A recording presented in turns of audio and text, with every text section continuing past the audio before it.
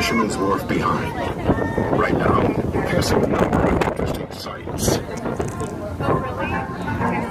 Look on the left or port side of the ship towards the city. You see a large gray battleship. That is a restored Liberty ship, the SS Jeremiah O'Brien. Next to it, tied to the pier, is a diesel submarine, the USS Pan Benito. Both vessels were active in World War II.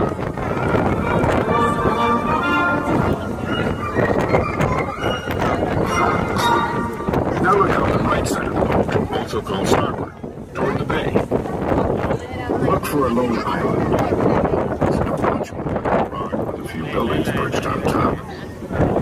That rock is the Rock, the island of Alcatraz. We'll get closer later on in our tour.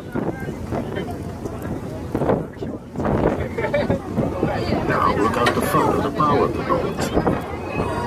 If it's not too far, the bright red bridge you see is the famous Golden Gate Bridge.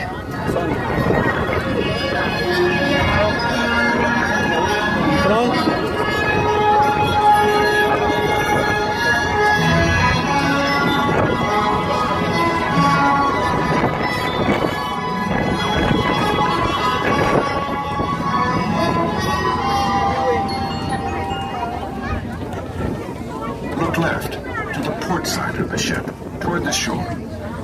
Find the three tall masts of the old sailing ship Balclutha.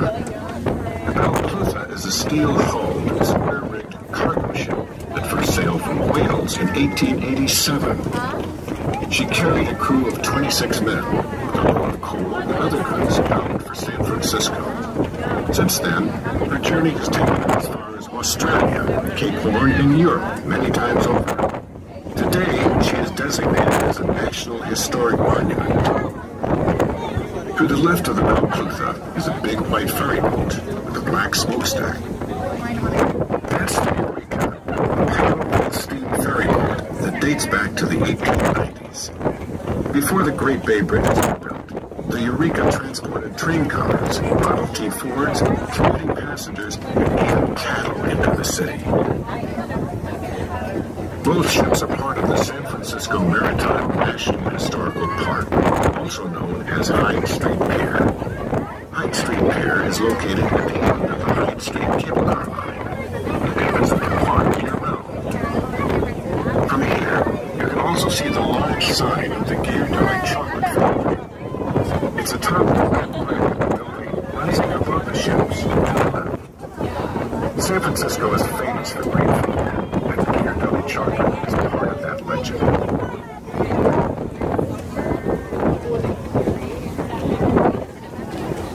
Now look farther along the shoreline. You'll see large buildings with red doors. Those that appear as a Fort Mason, one of several military locations we'll see on the bay today. John Martini is a San Francisco historian. For most of its history, Fort Mason was called a port of embarkation. It's where supplies and men loaded aboard ships and then sailed out. And during World War I, World War II, Korea, Vietnam, and sailed out of here for war in the Pacific.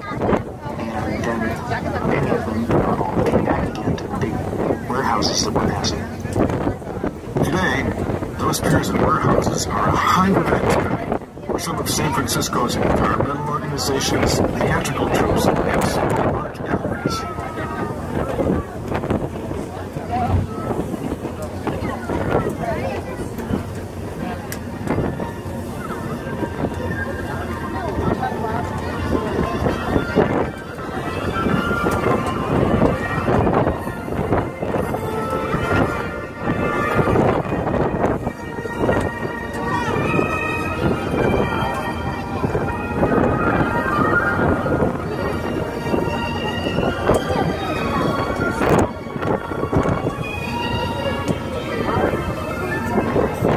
pinapalang ko ito. Pinapagpag ng hangin.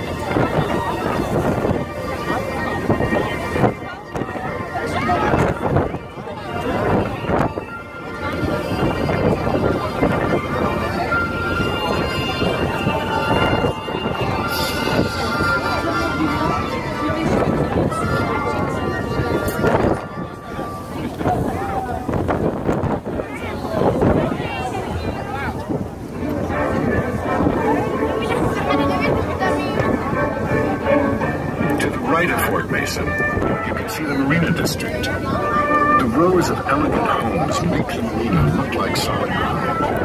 Don't be fooled. The Marina District is actually land reclaimed from the bay.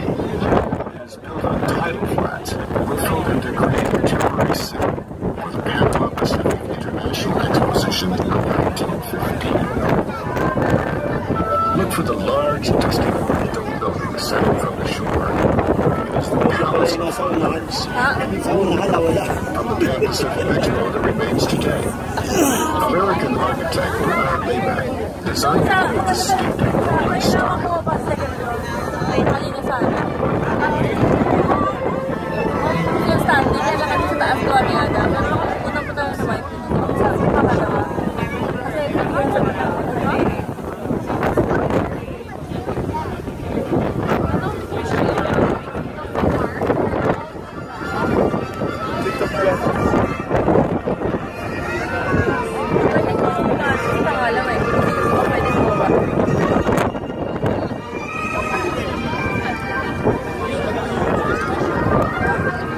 Alcatraz.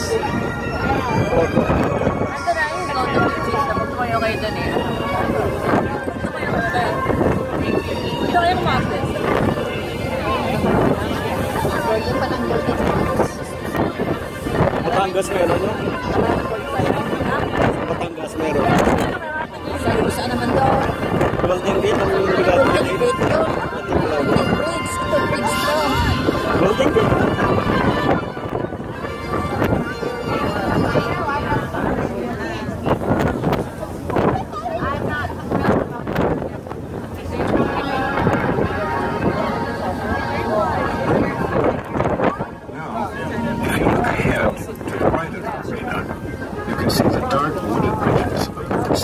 San Francisco. Some say this is the birthplace of San Francisco. Let's go back in time to 1776. 3,000 miles from here on the Atlantic coast, America's 13 colonies were about to start the American Revolution by declaring their independence from England. But here, on the Pacific shores, Spanish conquistadors were seeking out new territory to claim for Spain. The bay may seem large, but it wasn't always so obvious to find. As you look at the shore, let's listen to an archival interview with John Martini, a California historian. For 200 years, Spanish ships have been sailing up and down the California coast, but they stayed so far off the coast that none of them ever come close enough to see the entrance to the harbor. The first ship that actually entered San Francisco Bay was called the San Carlos. Lieutenant Juan Manuel Ayala piloted the little boat through the straits to get them treacherous, rocky straits. It's now Angel Island, and spent the next 8 weeks charting the bay and naming the geographic features. After that first boat came into the bay, a year later, on March 28, 1776, Captain Juan Bautista de Anza stood where the Presidio is now. Imagine him looking down at the narrow entrance to the bay far below. On that spot, he planted a cross in the ground and established a fort. The word Presidio translates as post in Spanish, and the cross marked the northernmost point of Spain's vast empire. Father Pedro Font, kind to Anza, had more of an eye for natural beauty than military strategy. That day, he wrote in his diary that if the bay could be well said from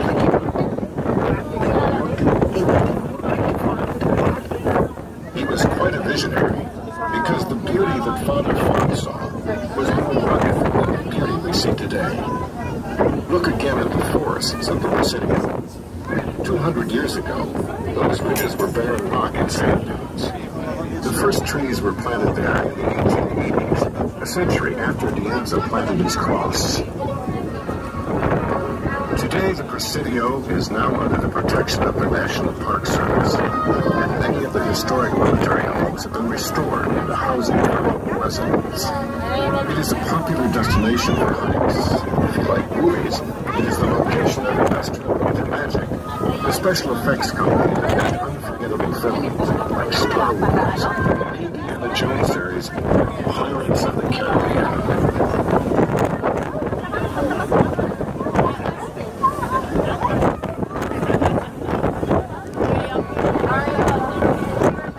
Let your eyes sweep across the bay. Come back over 150 years ago, when San Francisco was a sleepy town. Beautiful bay, middle of nowhere. There was 1847, 1848. Gold on the American River. San Francisco's days as a quiet town are gone forever. At first, the town almost disappeared. Everybody in San Francisco had their pick and shovel and headed for the hills. The editor of a local newspaper wrote in an editorial, "The stores are closed, and places of business vacant. As if a curse had arrested our onward course of enterprise. Everything is dull, monotonous, dead." That editor then locked his doors and headed for the gold fields himself. But the town didn't stay deserted for long. Young people from all over the world came here to San Francisco. In just 2 years, the population skyrocketed from 500 to 25,000. Look back at the city. Life in San Francisco was truly wild and woolly. At the heart of the madness was a stretch of waterfront on Barbary Coast. These few blocks were long on action and short on law and order. Little wars were years later. Some people recalled it as a sense of heaven, while others remembered it as a corner of hell. I have seen purer liquors, better cigars, finer tobacco, truer guns and pistols, larger ducks and bowie knives, and prettier courtesans here in San Francisco than in any place I have ever visited. Events of every nationality held high carnival there.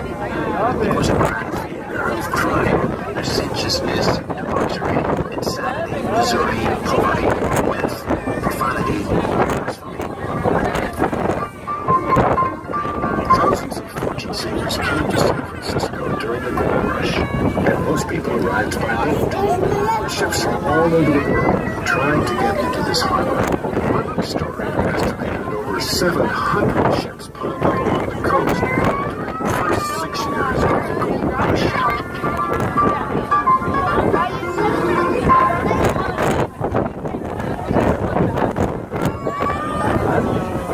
Now look ahead at the southward left end of the Golden Gate Bridge.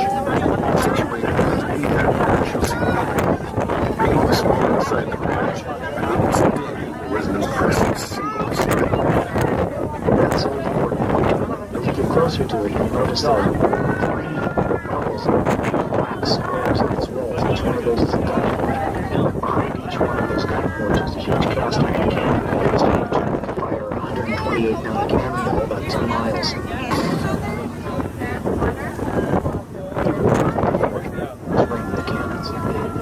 Fort Point was completed in 1861.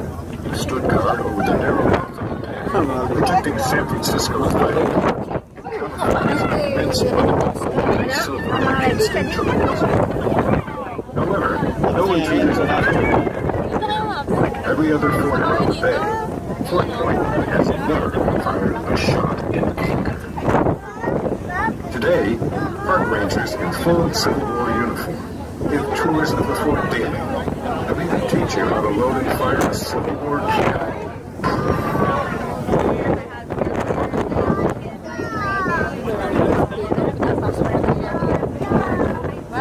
Hindi ko pinapasok na lang. Tama na medyo sa lahat.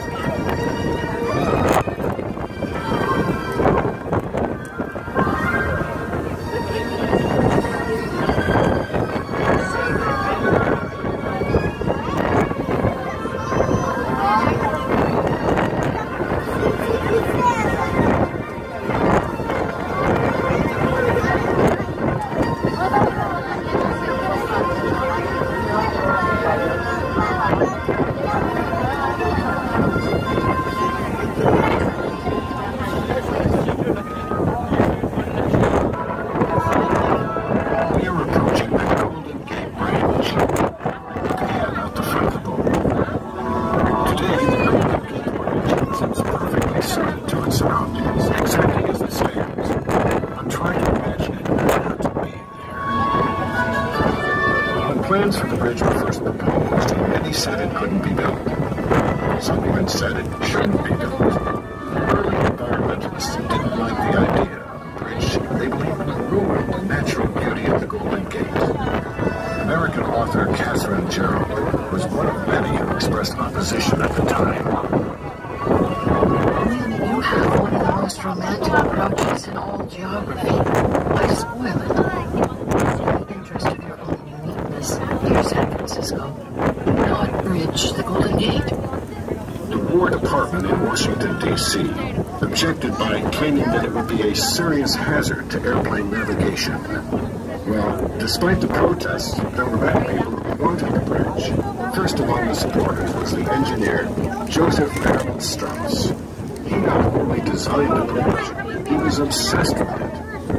He wasn't a man to give in to an engineering challenge or political opposition.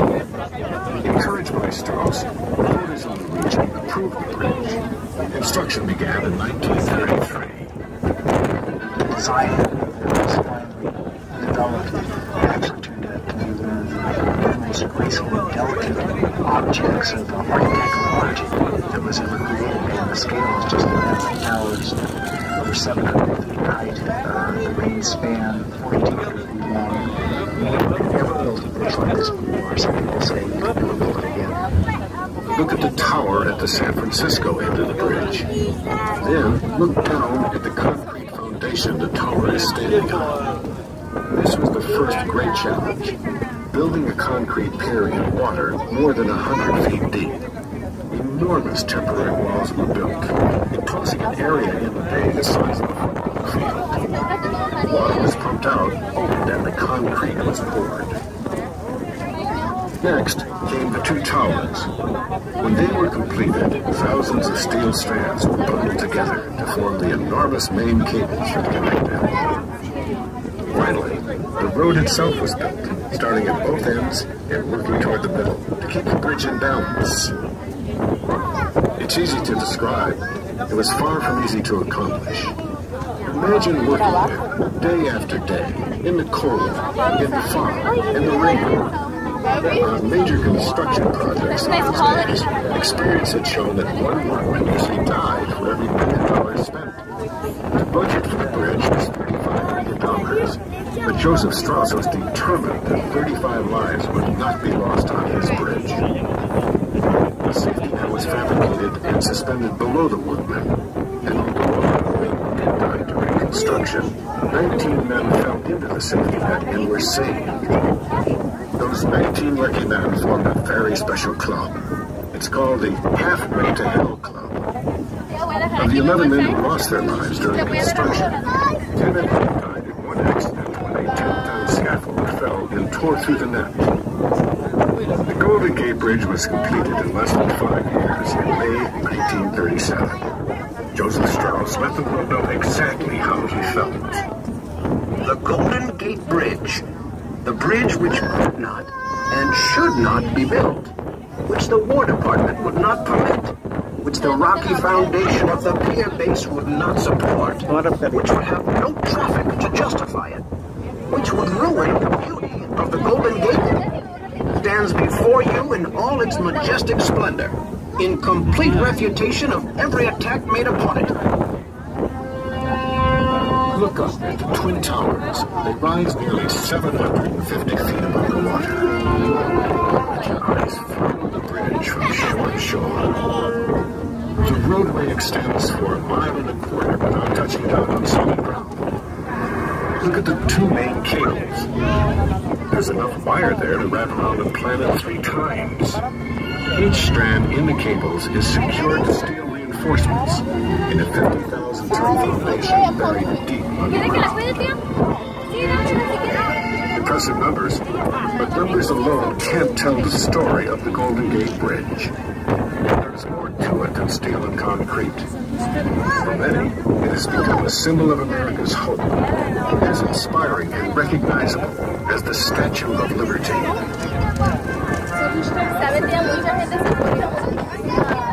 you're standing on the deck, you can feel it vibrate. You can feel it sway back and forth.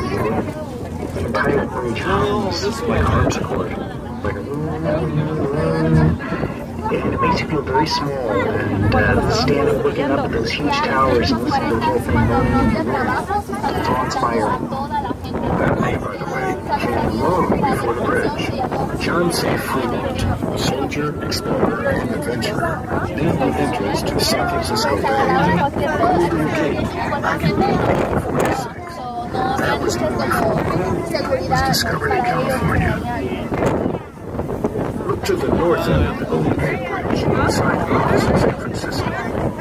You'll see a rocky point with a building just below the bridge.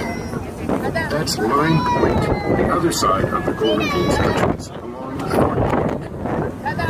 Look again at the hills to the left of Line Point, the Marin Headlands. Spend an afternoon on the hiking trails there, and you might see deer or even bobcats. Climb to the top of Hawk Hill, a glorious view of the Golden Gate. Visit in October, and you'll see magnificent birds of prey. Every fall, more than 100,000 hawks, eagles, and falcons soar overhead on their migration south. Now, let's all take a moment to enjoy this magnificent panorama. If the sun is out, you'll see sails dotting the bay. In addition to its other qualities, the bay is a challenging playground for sailors and windsurfers alike. Well, that area between Crissy Field and Golden Gate Bridge and Fort Point has become one of the top windsurfing locations in the world. It's caused by the winds that just howl through the Golden Gate. A mix of waters trying to force their way into the harbor and also out simultaneously. The more churned up, the better. But it's not for amateurs.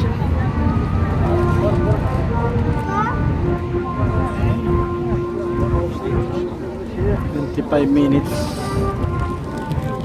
25 minutes papunta rito.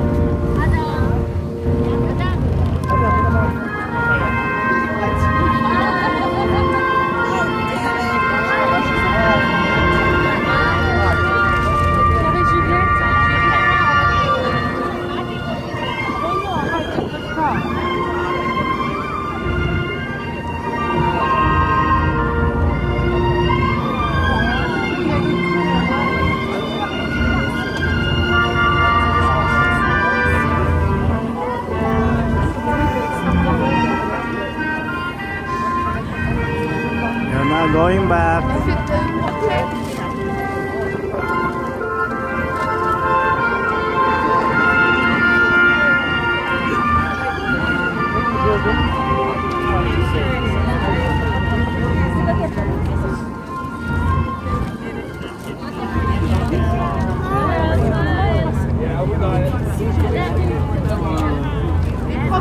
Now we are out on the bay where the water can become choppy and treacherous. In the 1850s, a number of lighthouses were built along the California coast to help guide boats into the bay.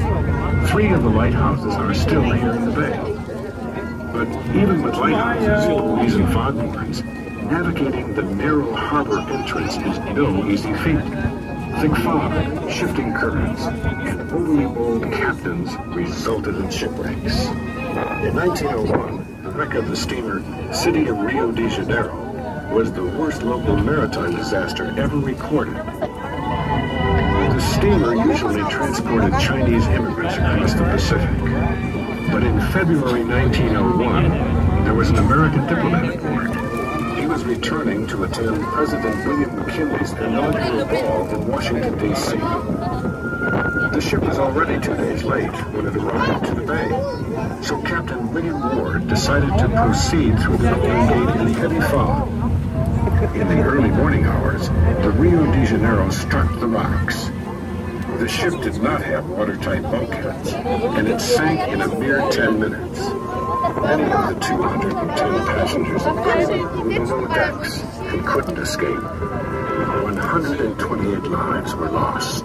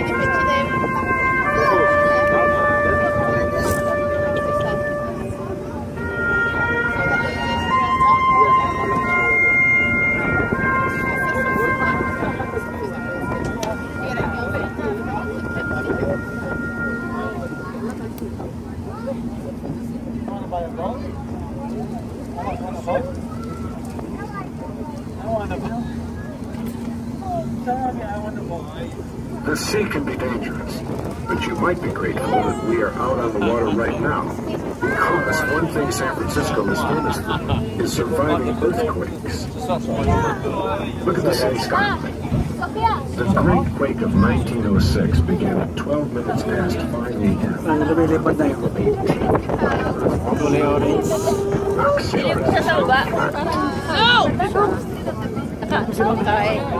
In 1906, the quake was bad. The real disaster, the fire that followed.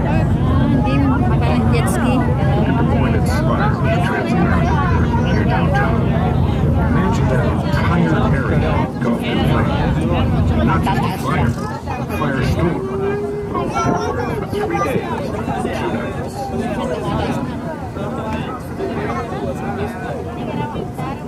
By the time the fire burned itself out, much of San Francisco's once proud downtown was little more than rubble. 28,000 buildings had been destroyed, and 250,000 people were homeless. Tens of thousands of San Franciscans lived for months in tents while the city was rebuilt. Damage was awesome. In just 3 years, 20,000 new buildings went up, and San Francisco was back on its feet again. Its citizens knew that their city could survive just about anything. The Great Quake of 1906, San Francisco's worst earthquake, was certainly not the first, and unfortunately, not the last.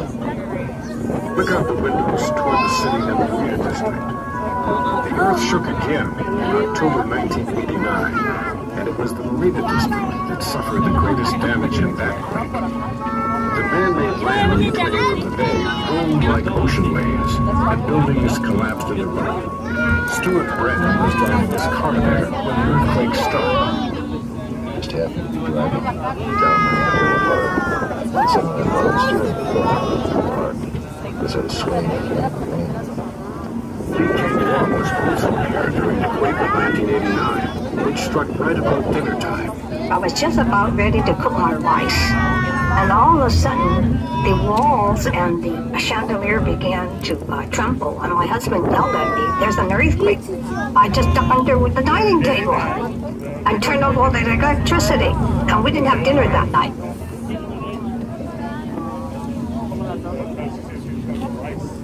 After the gold rush, San Francisco grew into a cosmopolitan city with impressive mansions, grand theaters, and elegant hotels. But the spirit of the first settlers still echoes in the area's Spanish place names, names such as San Francisco for one, and there's Tiburon, which is Spanish for shark.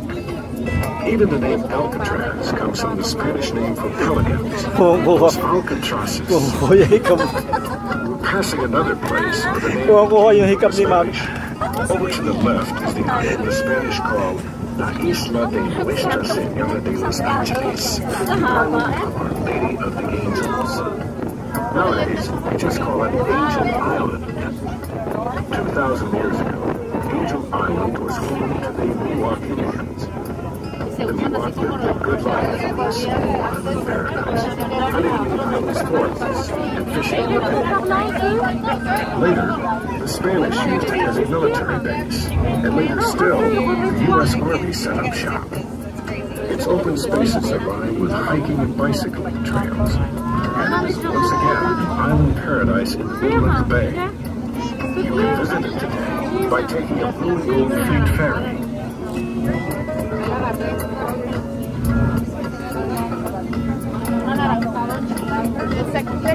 Inikautan pala natin yung island na But Alcatraz. there's another chapter in Angel Island's history that began in the late 1800s, when the United States government built an immigration center on the island.